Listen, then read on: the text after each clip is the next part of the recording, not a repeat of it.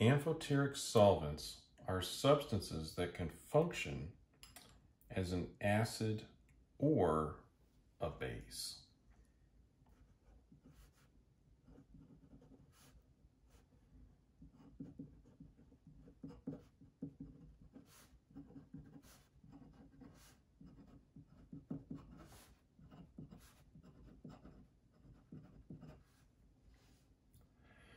Now, you're already familiar with one amphoteric solvent. That is water. Water is an excellent solvent, and it is also able to function as an acid or a base. So the acidic form is the hydronium ion, H3O+, and the basic form is the hydroxide ion, OH-. And its pKa, or pKw I should say, because it's for water, is 14.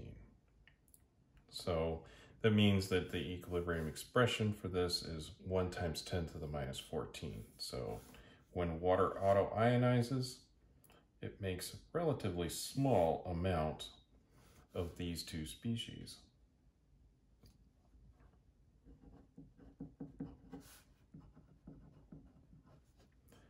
Now, water is not the only amphoteric solvent. There are several others that I'm going to discuss. One of them that might be a little surprising is sulfuric acid.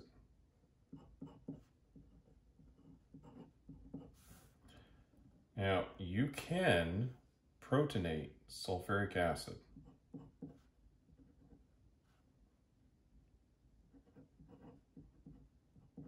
Into H3SO4+, and this is very acidic. And of course, you can also form a base from it. The pKa, or the pK for this, is 3.4. So a lot more strong on the dissociation there. So if you have a solution that is fuming sulfuric acid, which is where you would add SO3 gas into the solution, you could force more of it to be in the acidic form. And if you also add something that is stronger than sulfuric acid, you could protonate the acid. It's possible for hydrogen fluoride to function this way as well.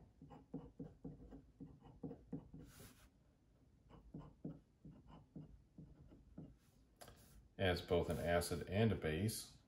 This is about 12. And then we can also look at some other molecules here, like acetic acid. And its acidic form would be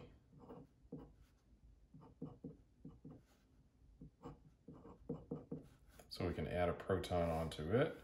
And of course the acetate ion is the base.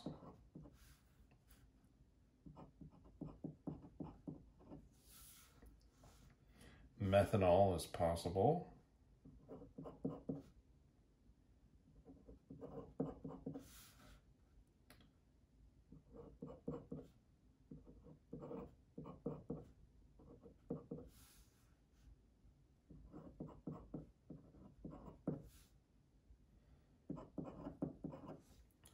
And there's a few others like ammonia and acetonitrile, and of course more than I can list in one video. But this will just get the wheels turning about what's possible.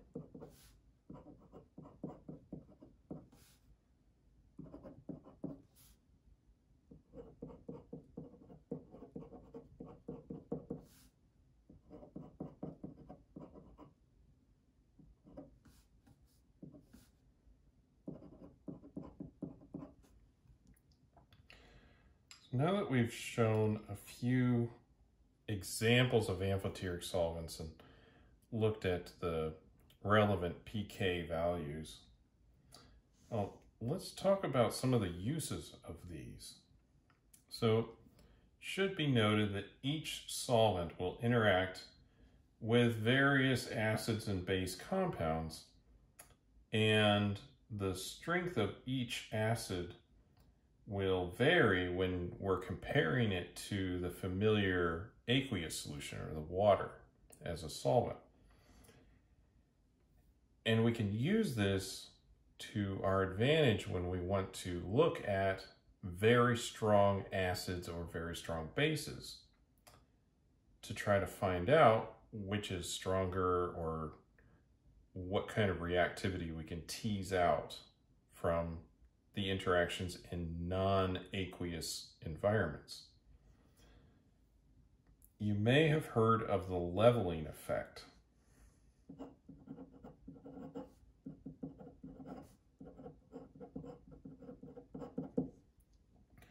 This is where, if we're in water, as an example, because it is the special solvent,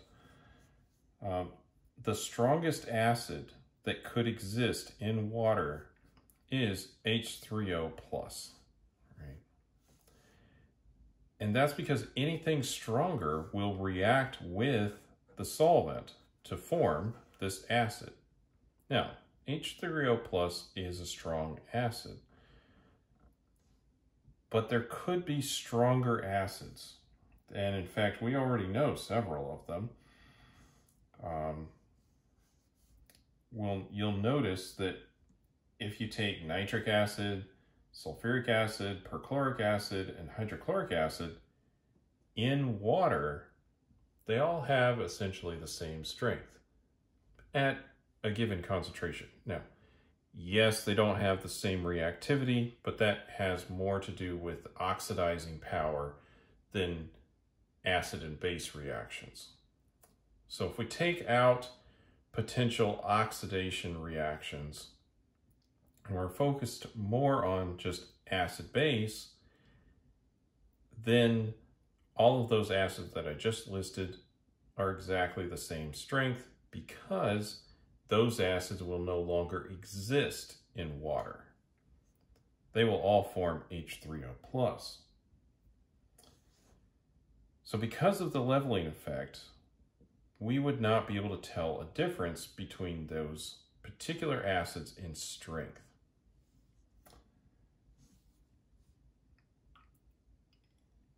If instead we change the solvent to something like acetic acid, now we can change what's being formed. And that will have a different pK value, which will affect how much this is protonated. It might not be fully protonated anymore. And if we do that, I'm going to go ahead and write out the example for sulfuric acid. We'll have a different kind of reaction, right?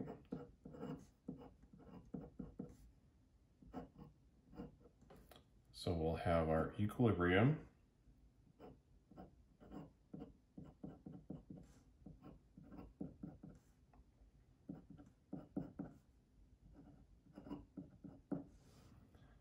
And now this acid is the strongest acid that's possible in glacial acetic acid, or 100% acetic acid. And if we use this, we can determine that in acetic acid, perchloric acid is stronger than hydrochloric acid, which is stronger than sulfuric acid, which is greater than nitric acid. When in water, all of these were equivalent. So we can use different systems to examine the reactivity and notice that, wow, perchloric acid's very strong. And it's a little surprising that hydrochloric acid is stronger than sulfuric in this case. Now, if we have different species, right, that are even stronger, then we may need to go with harder and harder to protonate species, or harder to deprotonate species, as the case may be over here, to determine acid or base strength. Just because once something gets very strong, then you have to use different substances to try to figure out which one's the strongest one. And so if you have something that is able to protonate something that's already a strong acid, then you can for sure tell that, wow, that's a really strong acid that's protonating something that's already a good acid.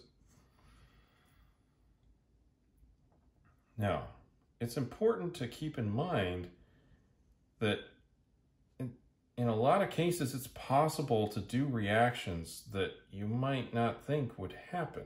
And you can look here where we've removed a hydrogen from a carbon. And that's a particularly difficult thing to do. This is a fairly strong bond. And there are plenty of species that are capable of that. And one species that we're probably familiar with that you need to watch out for are hydrides. Things like lithium aluminum hydride or sodium hydride are examples of hydrides that are very reactive. And these can act as very strong bases. Now, when we're looking at organic chemistry, we might think of lithium aluminum hydride as a great reducing agent, and we'll think of sodium hydride as a very strong base. But both of these do generate H negative in solution, and that is a strong base.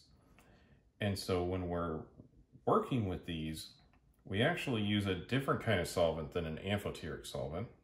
There's non-amphoteric solvents, which, if you're familiar with organic kind of speak, would be aprotic. So it doesn't allow protons either on it or off of it. So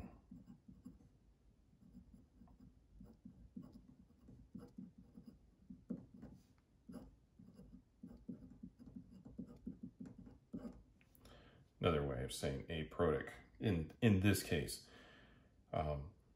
So it's neither an acid or a base. And you would want that in cases where you have extreme reactivity.